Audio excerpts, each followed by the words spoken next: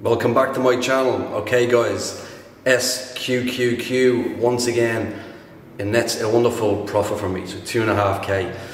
Listen, this is the strategy that I've been using since before Christmas, okay, and then I introduced it to my trading community. I'm looking at the previous day's highs and lows, okay, so that's what I'm looking for. I'm looking for highs and lows. I then wait for the market to open, and I'm looking for a pullback or a spike, okay, and then I'm looking to capitalize on a reversal.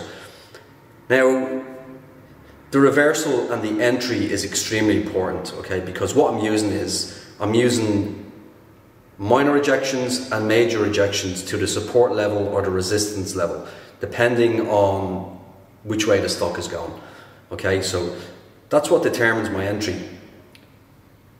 Then we go on to price action and momentum. That then determines when I actually liquidate the position.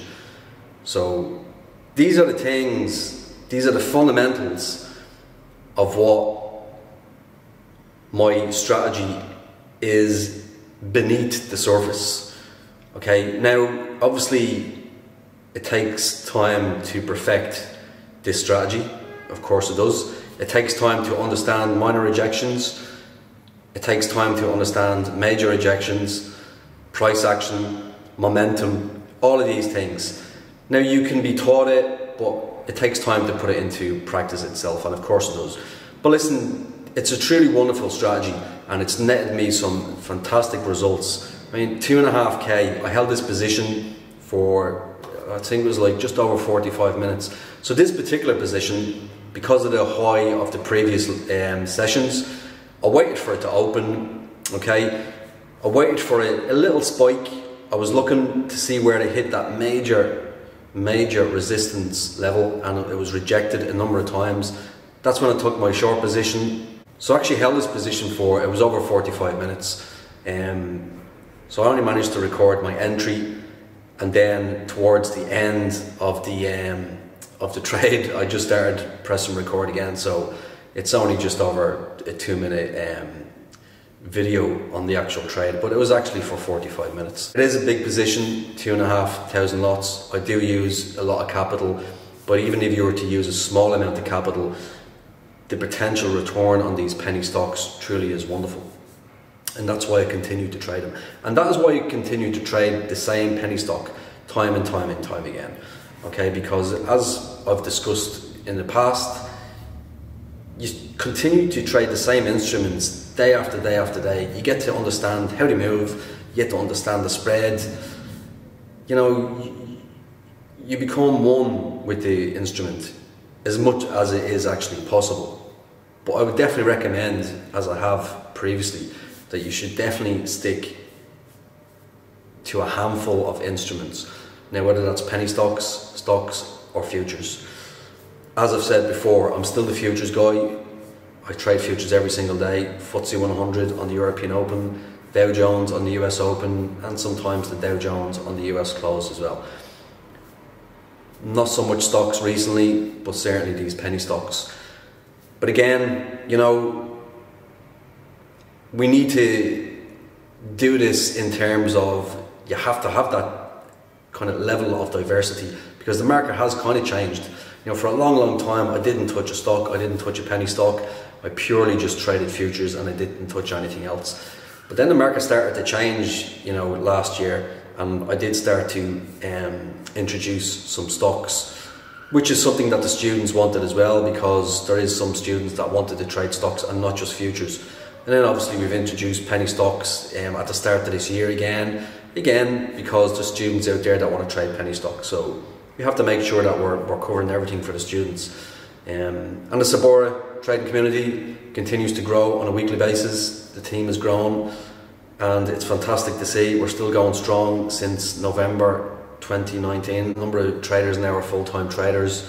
I'm trying to get them to do an interview, but listen, there's a lot of people out there that are making money that don't want to come out and say that they're making it, because they just want to be in the background. And I guess I do kind of understand that. You know, most people just don't want people to know that they're making money, okay? But it is what it is. So I hope you guys enjoyed this week's video. Make sure that you smash that like button. Make sure that you subscribe to my channel for more videos like this. And if you want to message me or follow me on Instagram, it's sambora.00. Remember, the Sambora trading community now has a sponsored jockey, Dylan Johnston. Check him out and you can see him ride on TV, Sky TV, Racing TV, etc, etc. Enjoy this week's video. Okay, so that's the market open, so it's like 12 minutes into the open. But I'm actually going to take a short position here. Okay, I'm going to take 2,500 lots on a market position. Okay, reason that I took it is quite simple. I've waited for it to open, waited for a spike, so you can see there 12 minutes into the open. So that date and time is when the position was opened. Okay, so you can see there it hit a major resistance level, it was rejected. That's why I took my position. Okay, so you can see that again. So I've actually edited this video because I actually held this position for over 45 minutes. So I thought I would actually have to hold it a lot longer. So obviously I've edited the video down. But you can see now it's actually starting to find support. And it is going to hit a major support level. And it'll be rejected. And that'll be my cue to liquidate my position. So this strategy, it truly is a wonderful strategy. So I'm looking for highs and lows in the previous session, and that's what it's based on. That's the approach. And then we're looking at the open, we're looking for a pullback, we're looking for a spike, we're looking at these major resistance, support, rejections, and that determines when I enter my position, and it also determines when I exit. Okay, so obviously we got momentum in there, price action as well, so there's a lot of different things. The overall approach is the highs and lows from previous sessions, but it's a lot more technical when you actually get into it before you actually take your position and when you're actually looking to liquidate as well. So I've been trading this strategy now on penny stocks for a number of months now, probably since before Christmas. So I continue to use this strategy and it's truly netted me some wonderful, wonderful results. And this is why I keep it very, very simple. I've said before, my approach to the market is very much simplified. Very, very much simplified. So this truly is a wonderful strategy. It really does net some great results. And I'm just going to take that, 2.5k. So there you go, guys. 2.5k on a penny stock, SQQQ. And again, you don't have to use a huge amount of capital. Yes, I do trade with a big amount of capital, so I do take big lot sizes. But even if you were trading with $1,000, you could still make a bloody good return on these penny stocks. You know, when I first started off with my 2,000 and I was trading penny stocks, you can get a bloody good return, a really, really good return. So, especially with these penny stocks, it is a very good way if you only have small capital to be able to make good returns. And then you can mix it up with some stocks and futures as well, because some of the futures can be quite expensive, especially in the US. You know, there's some students in the US, I know there's a lot of restrictions in the US. So in Europe, we don't have them restrictions, so we're very, very lucky. But listen, it is what it is. We've got to continue to evolve, which is why I introduced penny stocks and stocks back into my portfolio, and the students as well.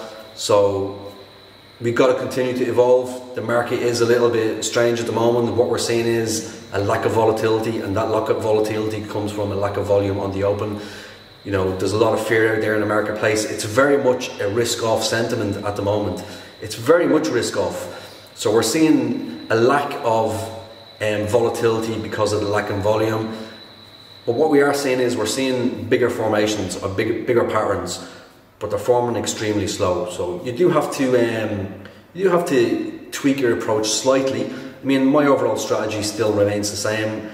The actual approach still remains the same. There's only two things that we've changed. We have to wait a little bit longer, and the formations are a little bit bigger. But apart from that, nothing's changed. You know, the strategy hasn't changed. So again, my strategy continues to be a wonderful example of patterns truly do work. You know, patterns really do work, you know, and if you stick to them, and then if you make sure that you implement a high degree of risk management, they truly do work in the long term, like they have done for me for such a long time. And anyway, guys, Gonna go. Got some sun to get. I need to work on this tan. It's getting there slowly. Very, very slowly, but it's getting there. So see you guys again very soon for another video.